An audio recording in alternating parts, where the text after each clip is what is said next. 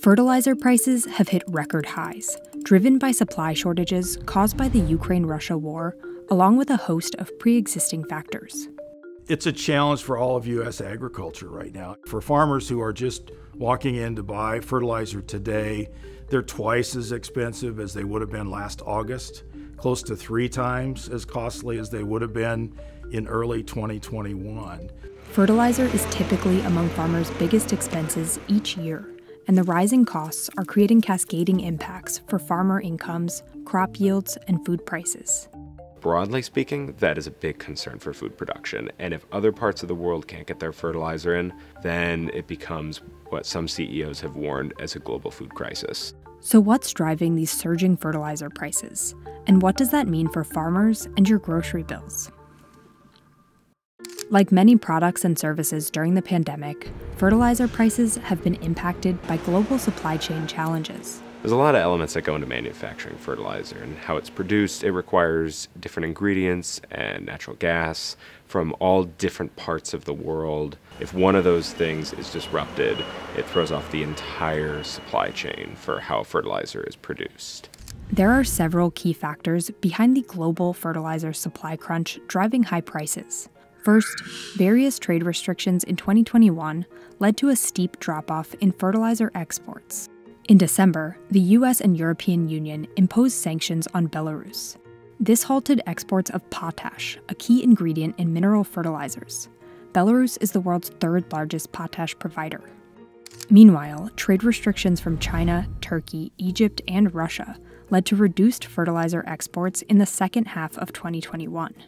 China banned phosphate exports in 2021 when a country like China cuts off its exports. That sends prices all over the world up. In February, economic fallout from Russia's invasion of Ukraine further compounded the strain on fertilizer production. Russia is the world's largest fertilizer exporter, providing around 15% of the world's nitrogen-based fertilizers and 17% of the global potash supply. The West's financial sanctions against Moscow, combined with transportation challenges linked to the war, led to a sharp decline in Russian exports. If you are going to export out of Russia, the insurance on vessels is very expensive. That keeps people from getting fertilizers out.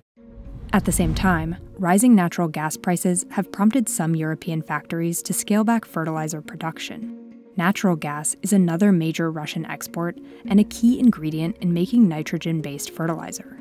Fertilizer is about 3 to 4 times costlier now than in 2020, and farmers around the world are feeling the pinch.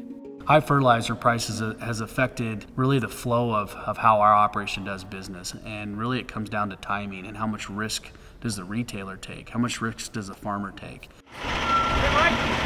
Grant Wells is a 3rd-generation corn and soybean farmer in Fonda, Iowa.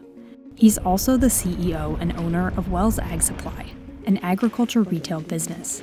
When the Russian war hit in February is really when things started going wild, is when things started doubling, tripling. And so it's really going to affect what the decision making and what farmers' profitability is going to be in 2023. Higher fertilizer prices translate into higher production costs for farmers, who already operate on tight profit margins. It's also leading to delays in farmers' planting schedules, which could create supply chain snags as crops are harvested later in the season. Most farmers I see delaying that decision-making process to later in the season. Instead of maybe November, December, they're probably going to sit on their hands and wait till Jan, Feb, March, hoping for some sort of a price reduction. And if that doesn't happen, then they'll choose to decide, how much can get cut back. Applying less fertilizer could also lead to lower crop yields.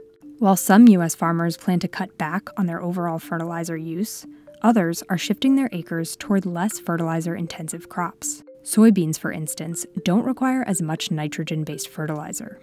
So it's usually a battle in Iowa or in the Midwest between corn and soybeans. And so farmers will look at alternatives to corn. Corn is a lot more dominating on the fertility needs. According to the U.S. Department of Agriculture, the net income for farmers reached around $119 billion in fiscal year 2021, the highest in 8 years. But higher fertilizer prices and other rising costs, such as herbicides, are squeezing their profit margins. That means grocery bills could go up even more in 2022, following a year in which global food prices rose to decade highs. It appears that food costs are high and farmers are benefiting, but that is not the case. Profit margins are the same.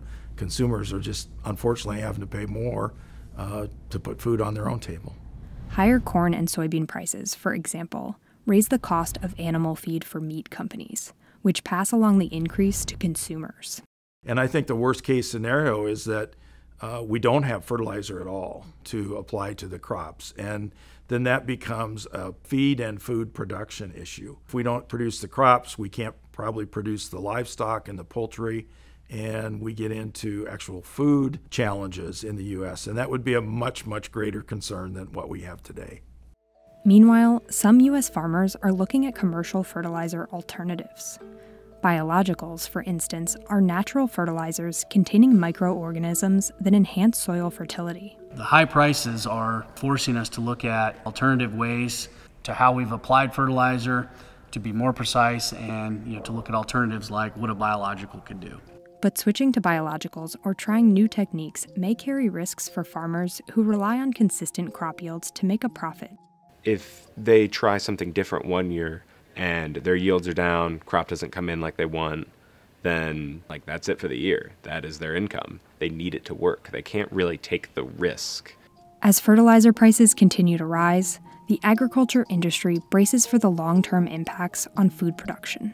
The solutions are very difficult to this because it comes down to oil production, natural gas supplies. I think there's a very good chance that fertilizer costs could continue to increase, and we could go into the 2023 crop year with even higher fertilizer costs than what we've had in 2022.